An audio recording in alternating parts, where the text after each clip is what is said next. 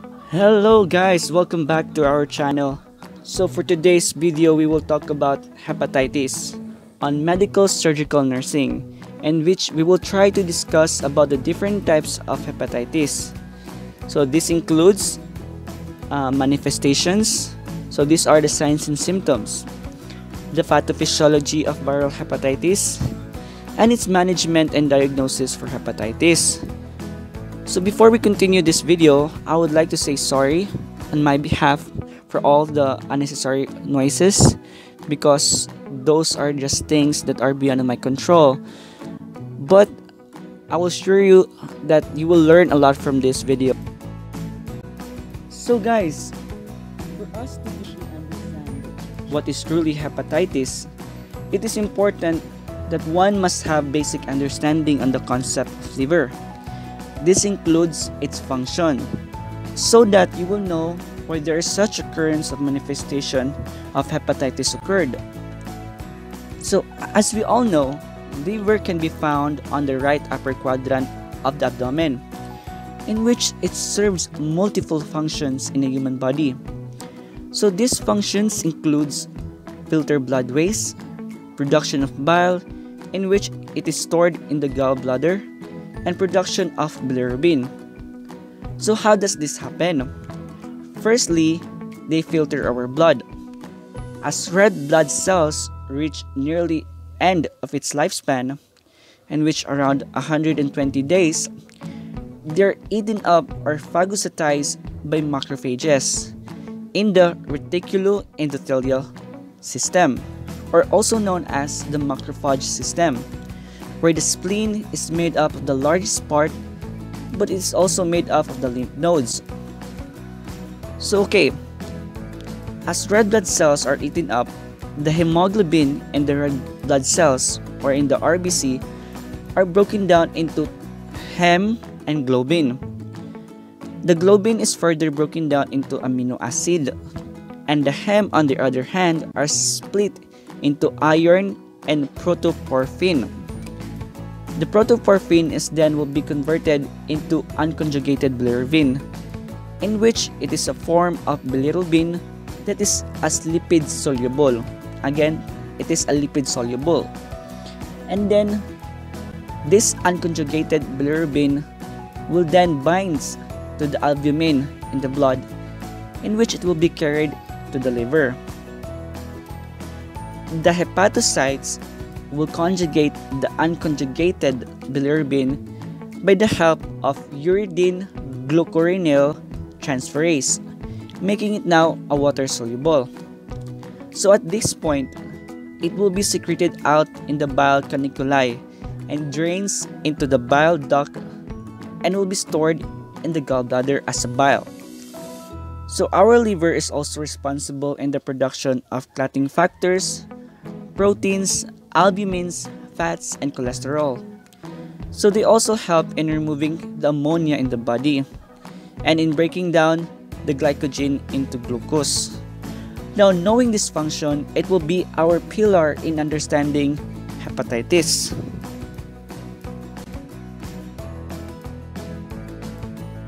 So what is hepatitis? From its etymological name that came from two great words, which are hepa or hepar or hepat, which means liver, and then itis means inflammation. So we can conclude that hepatitis is characterized by inflammation of the liver, and then there is presence of necrosis on the hepatocytes. Later, as we will discuss on the pathophysiology of viral hepatitis, you will know why there is such occurrence of necrosis on the hepatic cells. Severity of symptoms may vary from client to client. The onset of symptoms also varies according to the incubation period of the specific virus that causes the hepatitis. Moving on, there are different types of hepatitis, depending to its cause.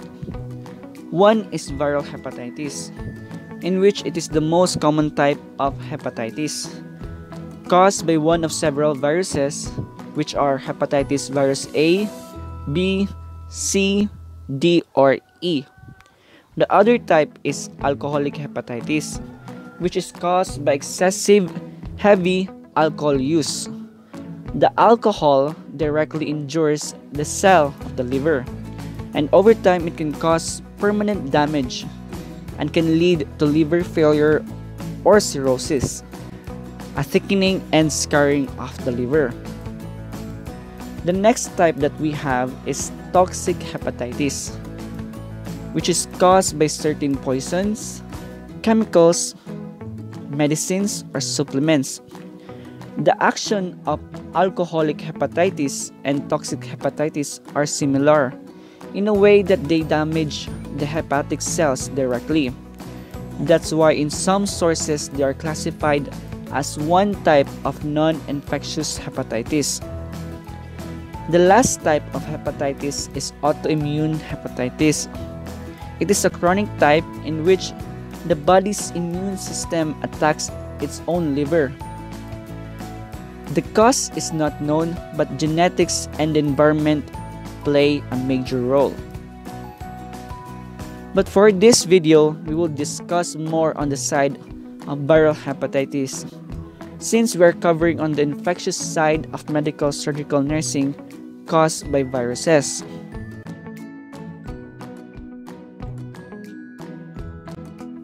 As implied to its name, viral hepatitis are caused by virus, in which most common causative of viral hepatitis are hepatitis A, B, C, D, or E viruses.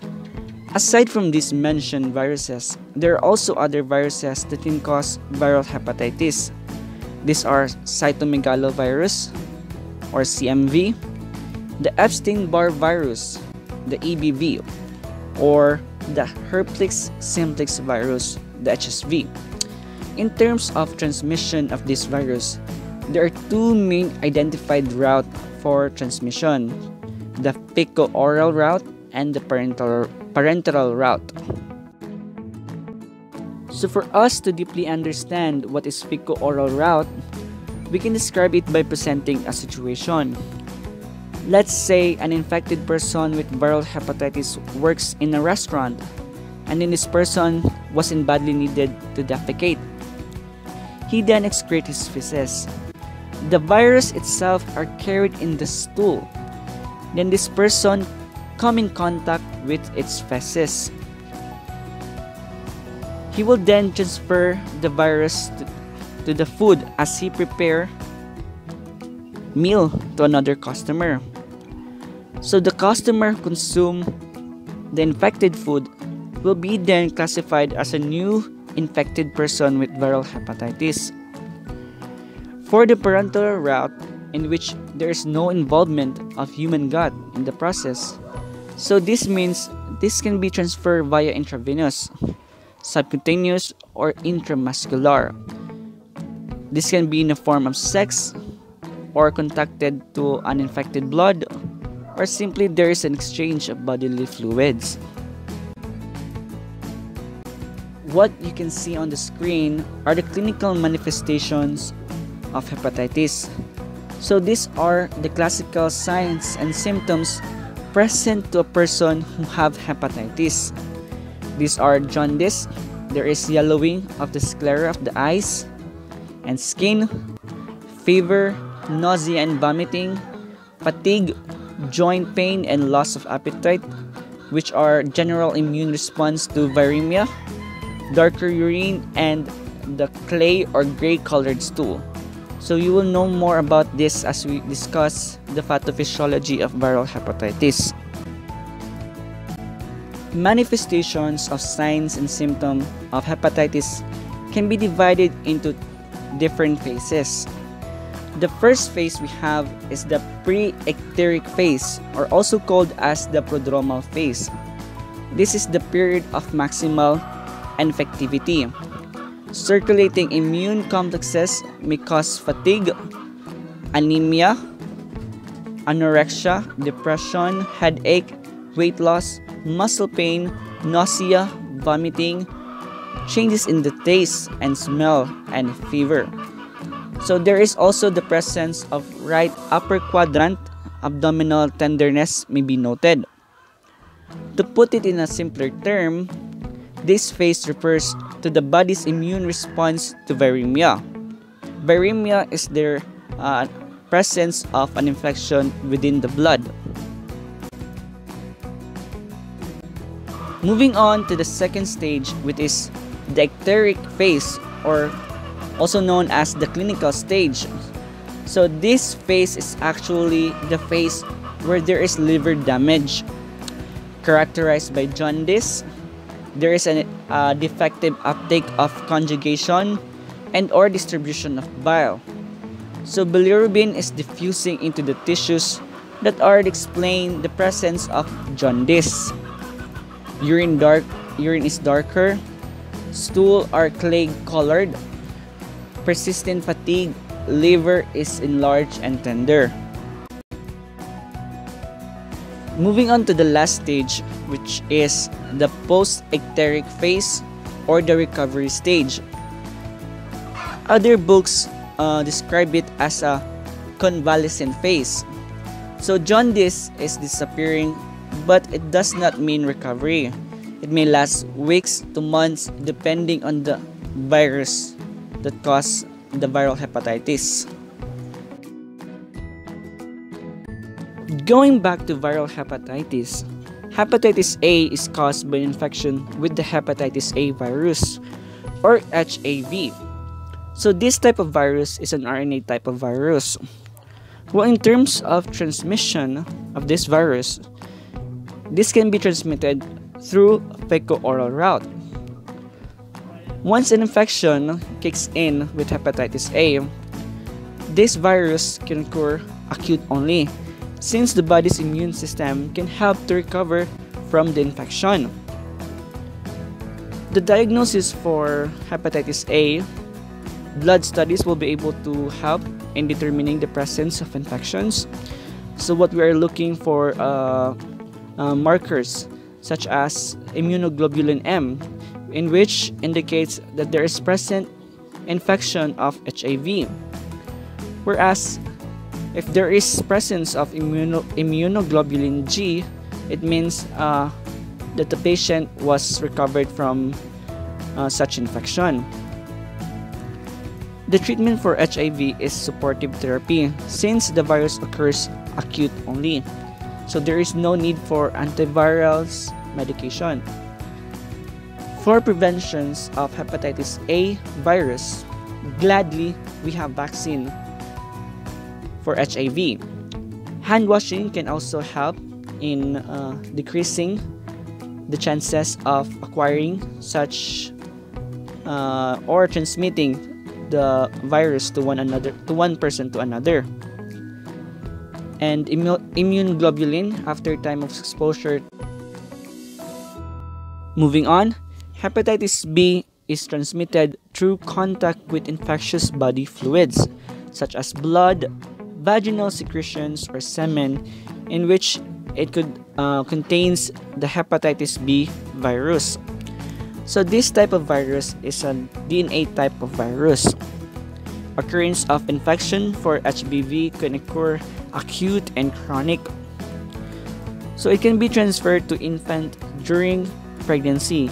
That's why during the lecture on maternal and child, it is important that the mothers are being tested for hepatitis B virus to prevent the transmission. For the diagnostic, HB-Sag, if there is presence of HB-Sag in the blood, it means that there is positive infection. Presence of anti-HBs, which means that the patient recovered from the infection. Now that is for acute. Treatment for hepatitis B virus, once it is an acute hepatitis B virus, we will only give a supportive therapy. So on the later part of this video, you will know what are these supportive therapy that we are talking about. So for chronic hepatitis B virus, we can they are prescribed to have an antiviral or an interferon. For prevention, yes, we have vaccine for HBV. Hand washing can also help, and immune globulin can also help after the time of exposure, and then testing for pregnant mothers. Next we have is hepatitis C, in which it is transmitted through direct contact with infected blood or body fluids, such as through injection or on drug use or sexual contact. It is an RNA type of virus. Infection for HCV can occur acute and chronically. So most cases turn chronic. Why? Because during the diagnosis for hepatitis C virus, the markers eventually persist during chronic case. So that's why it is very difficult to detect the acute infection for hepatitis C virus. So for the treatment, antiviral for chronic, and then multiple direct acting antivirals, our DAA. So for prevention, sadly we have no vaccine or post-exposure immunoglobulin, but hand washing can be helpful to lessen the chances of transmission. Sharp precautions and blood testing will also help. Moving on to another type of viral hepatitis, HDV is contracted through direct contact with infected blood. Hepatitis D is a rare form of hepatitis that only occurs in conjunction with hepatitis B infection. The hepatitis D virus can multiply without the presence of hepatitis B. This occurs when there is presence of superinfections. So it is an RNA type of virus. Infection to HDV can be acute and chronic. Now for diagnosis, the presence of HDAG indicates that there is an active infection to hepatitis D virus, while anti-HDV for post-recovery. So treatment for HDV is antivirals and our DAA, or our multiple directing acting antivirals. And then prevention, hand washing, sharp precautions, and hepatitis B vaccine. To our last type of viral hepatitis, we have hepatitis E, in which it is a waterborne disease caused by the hepatitis E virus, or our HEV, similar to hepatitis A. Hepatitis E is mainly found in areas with poor sanitation and typically results from ingesting fecal matter that contaminates the water supply. These are very common in Asia's country. It is a RNA type of virus, and once virus kicks in, it only occurs for acute only. So for diagnostics of hepatitis E virus, presence of antibodies HEV can indicate for presence of this virus. Treatment, supportive therapy, since this occur only for acute, and then prevention, hand washing, no vaccine. We don't have vaccine for hepatitis E. Drink clean water and cook meat. Now that we have been able to discuss the different types of viral hepatitis and its causes, and the modes of entry, the two identified modes of entry, which is the fecal-oral route and the parenteral route, we will now then move on to the discussion of its pathophysiology. So again, the virus itself enters the body between the identified route. For hepatitis A and E virus, they enter the body, the human body, through the fecal-oral route. So again, diba na discuss kanina yung infected food with hepatitis A or E virus. So as they ingest the food and complete digestion takes place, the absorption of nutrients, water, and the virus itself will enter the walls of small intestine through the capillaries. So, diba, after digestion, needed ng katawan natin ng nourishment. So, they will be enter the bloodstream again, and then they will be circulated throughout the body. So, they enter they enter the bloodstream through the process called diffusion. So they will enter the bloodstream, enter the hepatic portal vein until they reach the liver. For the case of hepatitis B, C, and D, they enters the body through the parenteral route. So let's say the intravenously, so intravascular. So once this virus enters intravascularly, they are transported via systemic circulation. So as they enter the heart and travel down to the abdominal aorta, in which they will enter the liver. So those two routes will end up of entering the liver. Yes. So hepatitis virus has high affinity for hepatocytes or to our hepatic cells. So once invasion takes place, it causes changes in the nucleus of the hepatocytes that will result changes in the antigen structure on the surface of the hepatocytes. So meaning, it is not the virus itself that will harm the hepatic cells. It will only cause changes on its structure, but not in the case for hepatitis A, in which it will actually damage our hepatocytes. So once changes occur, the cells itself will release DAMP that attracts hepatic macrophages. So the immune cells will recognize the hepatocytes as a foreign body through the process called self-mediate immune damage. So they will attack this new hepatocytes.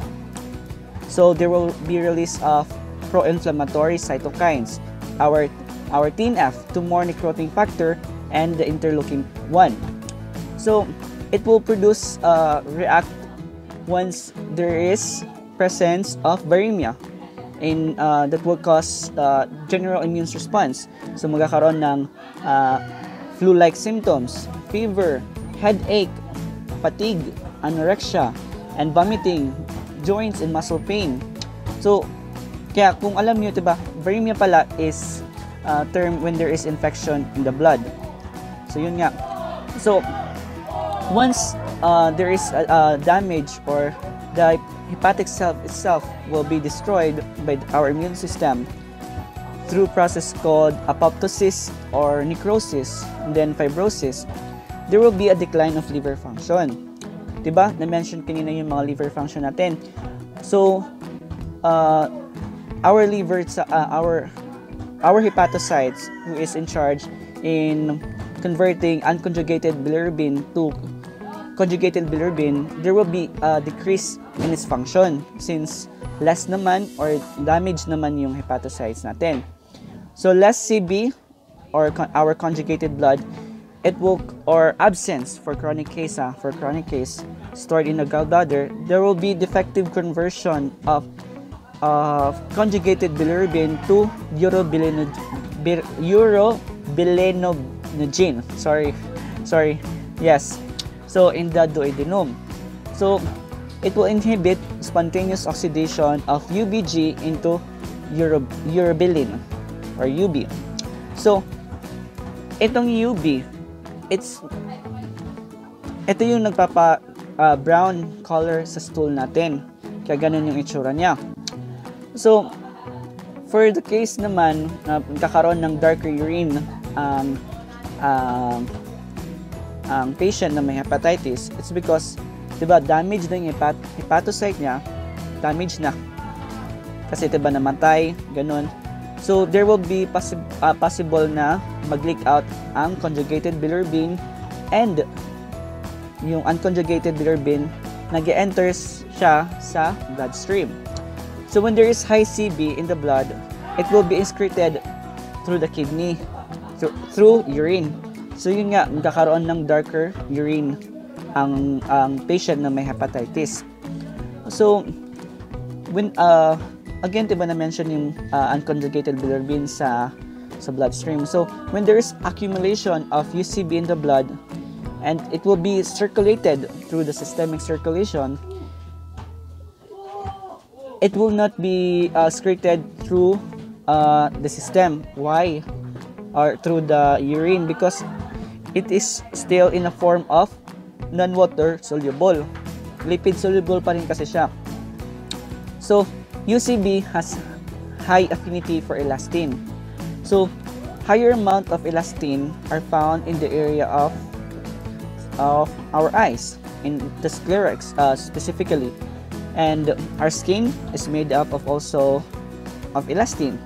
So, the UCB itself circulating throughout the body will binds to this elastin, causing a yellow appearance. So, kaya nga, since mas marami yung elastin na nakikita sa mata natin, sa sclera, mas mabilis na manifestation ang pag-jaundice ng mata kesa sa skin natin.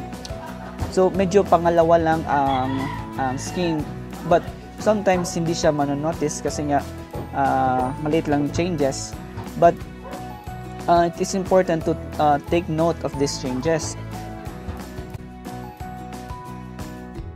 So again, gusto ko lang i-highlight pala, since I think may nakalimutan akong i-mention. So since there is no UV, yung UV kasi diba yung nagpapa-brown ng stool natin, makaka-cause ito ng clay or gray colored stool, since wala naman yung UV na nagpapa-brown sa stool natin, kaya ganun yung maging color niya. Yeah. And then for acute viral hepatitis, na gagaling lang siya ng kanyang ng sarili niya with its immune system. For case of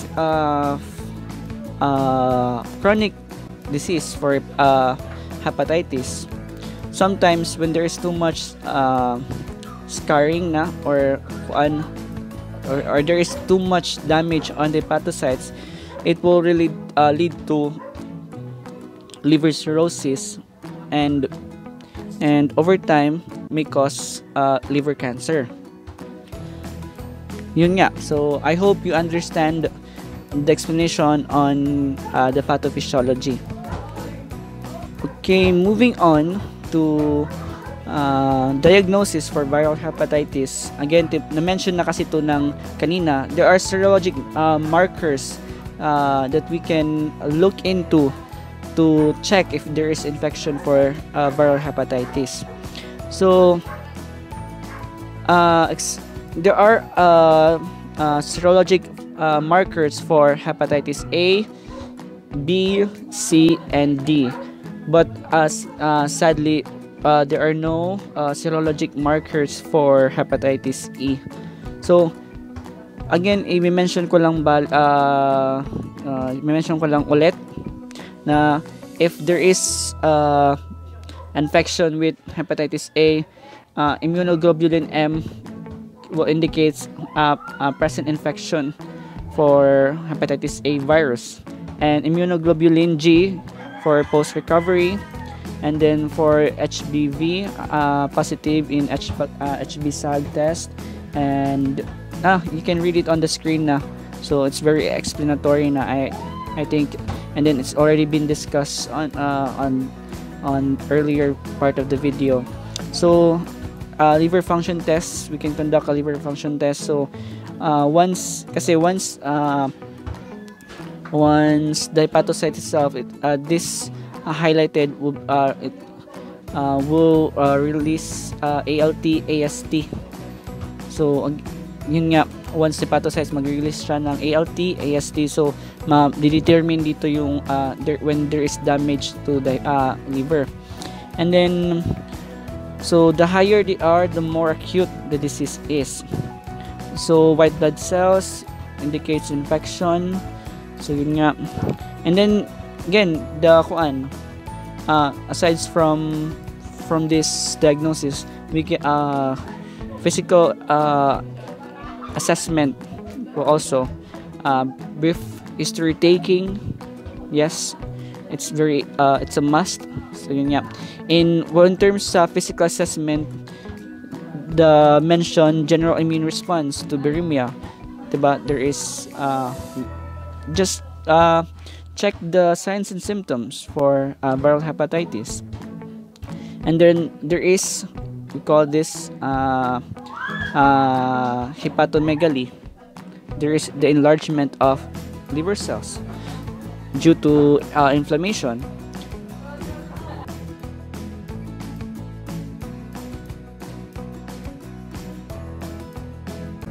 Moving to our last topic, in which the management for viral hepatitis. We've been mentioning a lot about the supportive therapy on the earlier part of the video. So yun nga, for acute cases lang ang supportive therapy. And then for chronic cases naman, we give antivirals or our DAA, our multiple direct acting antibiotics. So sa supportive therapy, we can give, we will advise as part of our nurse intervention, rest, in which it will help reduces the metabolic demands of the liver. So good nutrition, high carbo, high kcal, moderate protein, low fat, except if hepatic encephalopathy present, then moderate protein.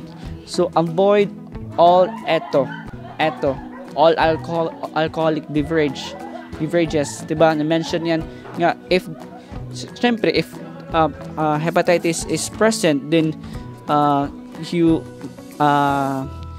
kapag inom, madamage yun ang hepatic cells nato, no? So yun, steroid therapy is always controversial, yes. Then antiemetics, diba? One of the signs was nausea and vomiting. So yes, for vaccines, we only have vaccine for hepatitis A and B virus, so in which it will help the chances of acquiring hepatitis A, B, and D virus. So sadly, we still don't have a vaccine for hepatitis C and E. So that's it, guys. I hope you learned a lot from this video. I'm really sorry if sometimes there are really loud noise, because again, those are just things beyond my control. But I hope you learned a lot from this video. And if you have question on viral hepatitis or on hepatitis itself, please leave a comment down below, so that I can look into it and then answer your questions. So yes, so don't you worry, guys, I'll be uploading the materials and other supplemental readings for this hepatitis. So I'll be attaching also about autoimmune hepatitis and then the alcoholic hepatitis. So that's it. Thank you guys for watching, and thank you so much.